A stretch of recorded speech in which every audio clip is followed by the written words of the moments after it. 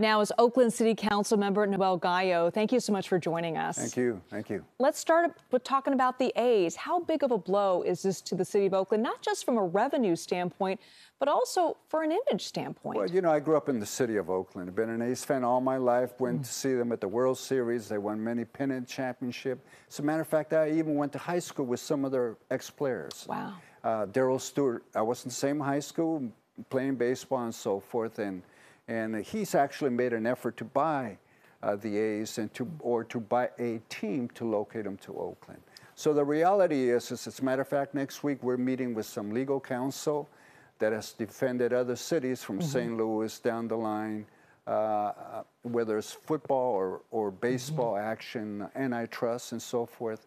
We're meeting with them to see if we can put together a challenge legally and try to keep the A's here, or have the Major League Baseball commissioner keep his commitment that he would provide expansion teams to relocate to cities like Oakland. I mean, you look at the Coliseum site, though, Mr. Gallo, there's so much potential there. Perfect site, 150 acres. Yeah. All city-owned and county-owned. As a matter of fact, the A's own half of it through the county right now. But they're under a legal suit, the Surplus Land Act.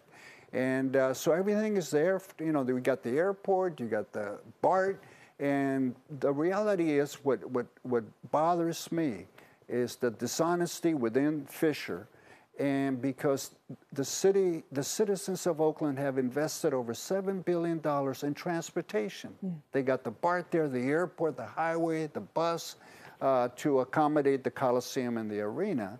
And not only that, but we also still owe like $80 million through a bond when we brought the teams back to rebuild the Coliseum. And so the reality is, for me, it's we need to keep the A's in Oakland, and if not, give us an expansion team that we can continue to develop. And I know that Fisher makes an excuse about, you know, at the very beginning of all this discussion about Howard Terminal, he said it was going to be privately invested and built. But all of a sudden, down the middle of the road, no, we need taxpayers' dollars to continue to build it.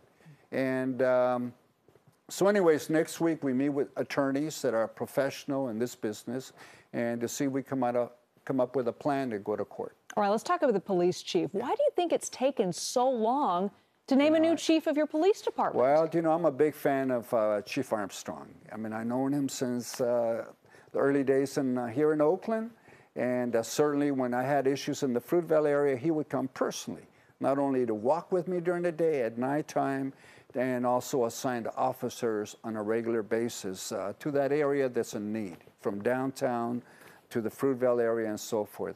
And I think he's the right choice. I know he's reapplied, but I see him coaching basketball at Bishop O'Dowd now. But he's the right choice for Oakland. Do you have faith that the current administration is doing everything they can to move I the city? disagree with what through the mayor's office they have done. And the monitor, we still have this negotiated settlement agreement monitor that had a lot to do with the firing of Chief Armstrong. And the city of Oakland has spent over $20 million in 20 years having that monitor show up every 3 months to tell you what's wrong with the police department and makes $1 million a year. Come on. So I think that Oakland right now, when it comes to public safety in any city, in any county, in any state or federal government, it's the #1 priority. And what Oakland has lacked is the cooperation from the county, from the state, and from the federal government. We're starting to finally see that. I grew up in Oakland with challenges. And, you know, if I didn't have it, it was all right for me to steal it. And right now, there's an attitude, that attitude of young people that are under the age of 24, 18 years of age, committing a lot of the crimes because there's no pushback. And so what I'm glad to see last week, now the U.S. Marshals have returned, dealing with prostitution and human trafficking. I have the FBI on the street, and finally the highway patrol is becoming more visible because a lot of our streets are state highways, like they used to be, and the cooperation of the sheriff department. And, you know, going through an experience here in Oakland, what helped it was crime. Well, we used to have a curfew. If I was under 18, Noel, you have to be in home by 10 o'clock. Right. Because you got to get to school. And so, and we also had a gang injunction. that deal with those that are involved in gangs. And but you know, we've had a leadership from the council that hasn't supported more police officers like we used to have with 780. Now we're at 700 almost. Lots of issues, but no doubt. Yeah, some so solutions. That's been a challenge. We need more officers on the street.